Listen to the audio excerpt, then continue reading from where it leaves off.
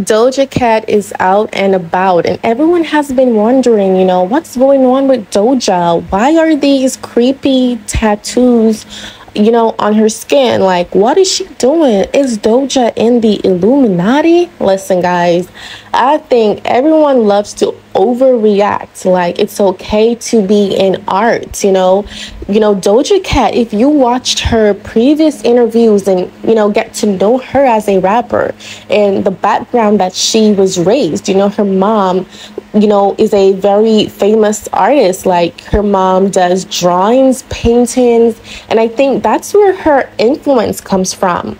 Like, everyone has this thing where they see something so different and they're so quick to judge and to draw you through the mud without even doing a proper research. I think Doja is fine. She's not crazy. I think she's just exploring more, knowing about culture stuff, aspects of her as a person. You don't only get to be a rapper or a doctor or a lawyer. You get to learn other things in life. And I think it's very crazy where people will see another person do something different and it's okay to go on social media and to attack that person. But guys, like, everyone has this issue with accepting themselves, and I think it's the person who has an issue accepting themselves. Those are the persons who have an issue when they see someone do something different and see people go about their lives being happy, doing whatever they want to do. Like, be for real. If you guys are gonna bash Doja and say that she's crazy, y'all should commend her for, what a great artist or rapper she is, because I think this girl is genuinely talented. Like, Doja is super talented.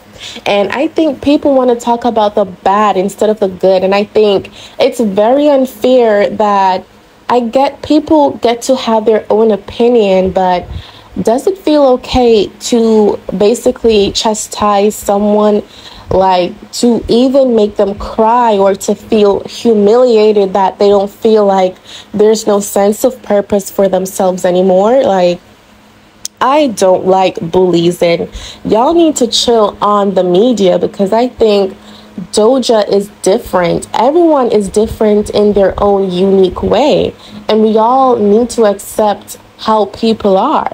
Like, be for real. If y'all is unhappy with your life, just say that instead of coming out on social media bashing people who are happy with their lives. It's given, toxic. Like, I think half of social media is toxic. Like, the platform is used to have, opinions and such, but when you get to that level of bringing people down, like, what do you get from that? It's such a waste of time. And I think Doja doesn't care about the haters or what anyone has to say about her. I think she's just living her life, doing what she wants to do.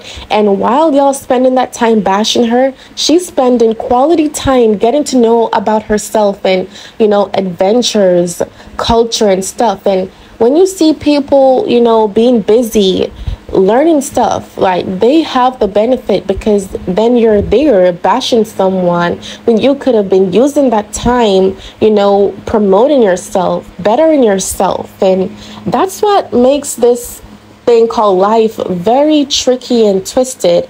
So we spend half of the time on social media bashing people when we could be learning from them. How weird is that? How weird is that? And to add to that, actually, she's still putting out music. Her music is still trending. And, her song, Attention, it's been super, super trendy on TikTok. So this girl is making money regardless of what anyone has to say. And I think she knows how to keep people talking. And that's what I really love about Doja. She markets herself. She knows exactly what to do. I think she is even marketable without a team. And that's real talent there, baby. Y'all could never compare Doja to anyone. She is so unique. I haven't seen anyone like Doja. She loves Nicki, but I'm not going to say she is trying to be Nicki. She is just herself. Doja doesn't act like Nicki, and Nicki doesn't act like Doja, period. That's what I'm trying to say, okay? She is a pioneer for her artistic natural being, and I love that. I really love that, and I love her new tatted stuff that she got on her skin. I love her tattoos. They're so cute, and I don't know what they mean actually, but I'm just saying, she gets to be herself. Everyone gets to be herself, and if you don't like it, then you need to get some therapy, boo boo. But let me know what y'all think about Doja Cat, getting her skin tatted with all these stuff that's going on. And do you think she should be worried about people not accepting her for who she is? Let me know down below in that comment section, guys.